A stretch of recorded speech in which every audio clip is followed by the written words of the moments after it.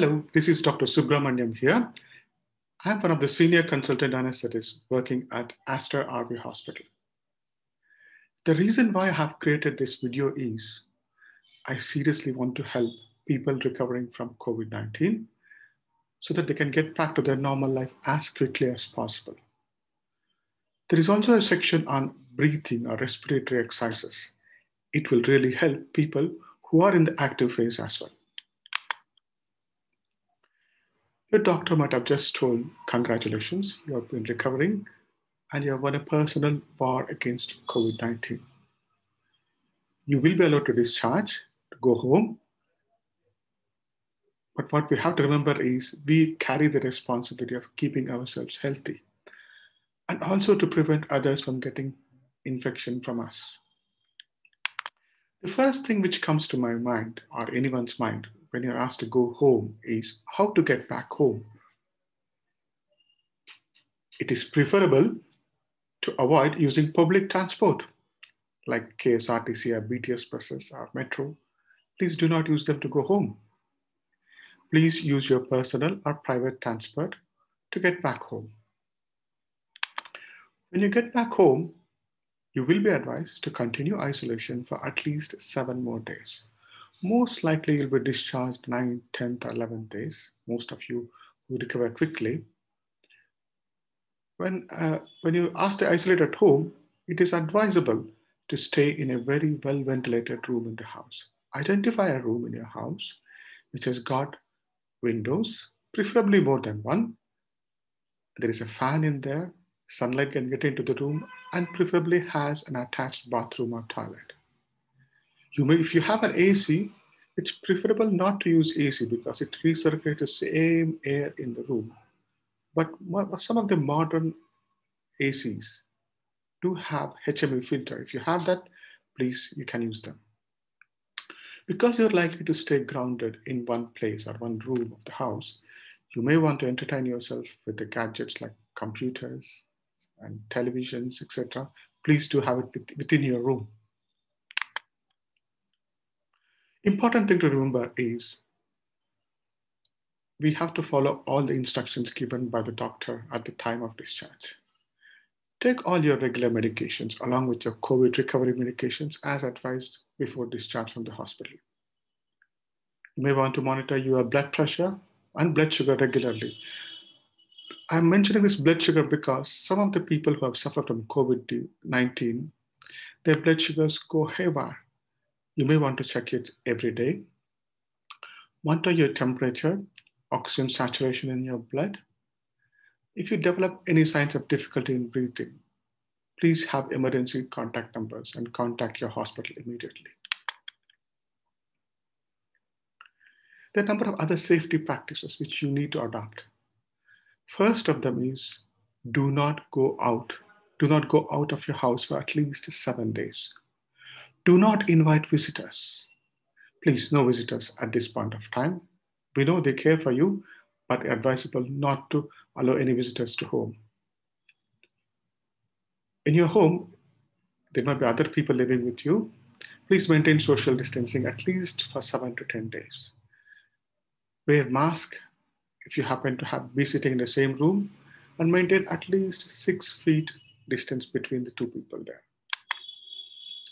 The other safety practices which you have to follow, that is, please do not share your bed, linen, bedding, and towels. Those things which you commonly share with other family members, like a mobile phone, tabs, are preferable to avoid them. Do not share your utensils, coffee mugs, plates, spoons, and forks and napkins, etc. Please keep it separate and sanitize a bit more rigorously.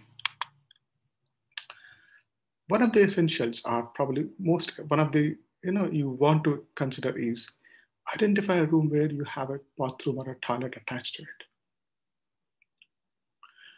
We all know that people after recovering from COVID, they still continue to excrete virus in their stools.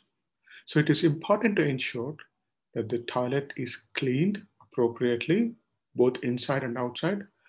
Along with this, it's important to clean the toilet seat regularly as well. There are a number of objects or areas in the house which we call as high touch areas. These needs to be sanitized regularly with either alcohol-based solutions or sodium hypochlorite.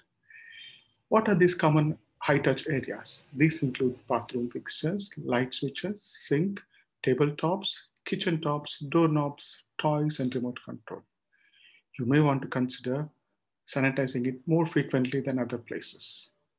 And once you're sanitized, use spray, make sure you clean your hands with soap and water. Another important aspect about managing the situation is handling of clothes and linen. If you have an infected person who is just recovered from, so you may want to use gloves while handling the used clothes. What about washing? Most of the washing machines, current day washing machines, have a hot temperature setting or a hot water temperature setting. Please wash the clothes using this setting. And we all know that coronavirus is fairly sensitive to the heat. As a result, it gets killed fairly easily. If you don't have such machines, what do you do? Simple. Soak your clothes in hot water for 15 to 30 minutes and then wash with soap and water. It works equally well. It is preferable to dry the clothes in the direct sunlight rather than in the shade. Hand washing techniques. I'm sure you have watched a number of videos which is circulating around, prepared by WHO, Government of Karnataka, and Government of India. What is important, I want to stress is, please make sure you wash your hands for a minimum of 30 seconds, clean inside and outside, between the fingers and tips of fingers. The same. Now, other question which people ask is, how frequently should I wash my hands? When should I wash my hands? Is there any guide? It makes sense to wash your hands every time you use washroom, before and after eating, whenever there is contact with high touch areas like doorknobs, mobile phones, etc. And of course, after coughing and sneezing. I'm sure you've been bombarded with videos and leaflets about how to wear a mask, how to identify the right size mask, whether it could be a medical mask, a 3M mask, or N95 mask, or non-medical mask. It's important to identify the right size, wear it appropriately at all times, whenever you're coming in close contact with other people. Other important thing in recovery is what we eat. Try to eat very, very balanced food. Home cooked food is much better than food cooked elsewhere. Make sure there's a good portion of vegetables and fruits in your diet, along with proteins, carbohydrates, and fats. Make sure that enough fiber is there in your diet. If you're eating fresh fruits, please eat washed fresh fruits. It is also important to consume plenty of liquid during these times. Plenty in the sense I mean 3 to 4 liters of liquid per day. Half of it could be water. The rest of it can be formed by various fruit juices, including coconut water. I'm sure you will be isolating yourself for at least 7 to 8 days more. Make sure you get a good sleep every night of 6 to 8 hours sleep. No alcohol and no smoking, please. Your lungs are just recovering. Your livers and body is just recovering. You don't want to add more insult to the body. People who have been recovering, what they are doing now in those 7 days, 10 days, and even following that is they identify time for meditation. Some of them are enjoying music. Some of them are playing music. Do something you like sewing, painting, reading, writing poems, water your plants. Of course, you can watch TV, but make sure that the screen time is not too much. One of the important aspects in COVID recovery is getting your lungs back to normal. COVID infection affects lungs more than any other part of the body. Primarily, it is a respiratory infection. The oxygen, which is the gas of life, goes through the lungs into the blood. The air we breathe in goes to the peripheral most part of the lung called as alveoli or air sacs. And it has to pass through a few layers before it can get into the blood. When you have an infection like COVID, those air-filled sacs can be filled, can become solidified, and will not allow oxygen to pass through your lungs. There are a number of things which we have seen that which makes the patients better. That include deep breathing exercises. What is a deep breathing exercise? Most of you might wonder, what is that? So you have been involuntarily practicing a few deep breathing exercises. This is when you try to blow a balloon, you take a deep breath in, hold your breath, and blow it into the balloon, isn't it? The same thing applies here. When you do the same act, take a deep breath in, hold your breath in for a few seconds, and breathe out. That means air is going to all the parts of the lung, and it is expanding all the parts of the lung, making sure they are working fine. The similar acts or similar breathing exercise we do follow when we blow a bubble from a soapy solution. We take a deep breath in and we purse our lips and slowly blow it through so that we can form a bubble. The same thing when we smell a flower. These things we were doing involuntarily and not at regular intervals. Now we may have to do it regularly. My suggestion is to do at least 5 sequences an hour when you're awake. Each sequence might consist of around 3 to 5 deep breathing, deep breaths in and breaths out. As I was telling, this COVID is primarily affecting the lungs. The lungs is being solidified, and some of them develop fibrosis as well. It doesn't affect every part of the lung. Different parts are affected in a different manner. So it is very important that during the recovery and after recovering from acute infection, we need to make sure all the parts of lungs are working well.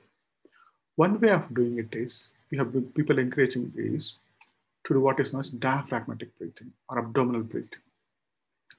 Here in this video you're seeing, the person is keeping his hand on the chest and the abdomen, taking a deep breath in and expanding the chest, lifting up your abdomen by around 3 to 4 centimeters. In this way, the air we breathe in is going to every part of the lung and trying to expand. If there are anything secretions like that, so it can be easily come out. The air can easily pass through the lungs into the blood.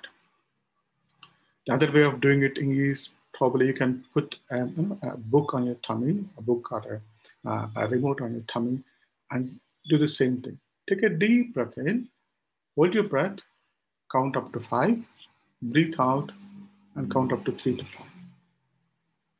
Again, my advice is to do it at least on 5 sequences an hour when you are awake. Another thing which we have been recommending people when they have acute infection or during recovery is to use various postures of the body. We've been calling it as awake proning. It is working like magic. We think lying down on our back is the best position. No, perhaps not.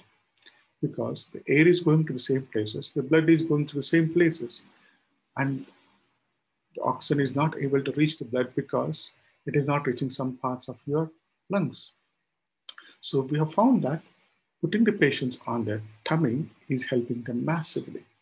The same can be done when you have an acute infection or when you're recovering, so that every part of the lung is aerated and oxygenated. Different positions, I mean, lie down supine position for some time, lie down on your tummy properly for some time, lie down on the right lateral side and left lateral side. All this can be done to help improve the entry of air into the lungs and help you recover quickly from the lung infection. The other structured way which we have used in the post-operative patients, our patients who are critically ill, recovering from their critical illness is incentive spirometer. This is a device in which you take a deep breath in. The more volume you take in, the more balls are lifted. This acts as a visual incentive for you to see how you're performing, how your performance is increasing over time. This device costs hardly 750 to 1000 rupees, and this can be used effectively in your respiratory recovery. How frequently you should do? You probably should do around 5 times an hour, every hour when you're away. The other thing which you want to consider is, yes, we start exercising the lungs. What about other parts of the body? If we don't use them, if we don't use all the muscles, they tend to sleep, isn't it? So as a result, it's advisable to do yoga or pranayama or some form of exercises at least 2 times a day. If not 2 times, at least once a day. This will improve your lung performance as well as other parts of the body. The other way of assessing and working on your rehabilitation or respiratory recovery is a 6-minute walk test. This you can do it by yourself, have a smartwatch or your smartphone with you. Start to walk on a treadmill or on a flat surface. Walk for 6 minutes continuously. See how many steps you are taking. If you are taking more than 400 steps, that means probably you are recovering quite well.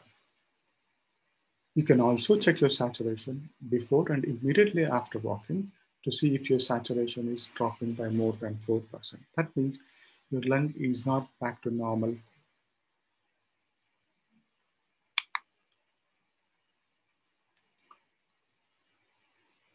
Now we have recovered from infection, we are slowly recovering, but still the COVID pandemic is all around us.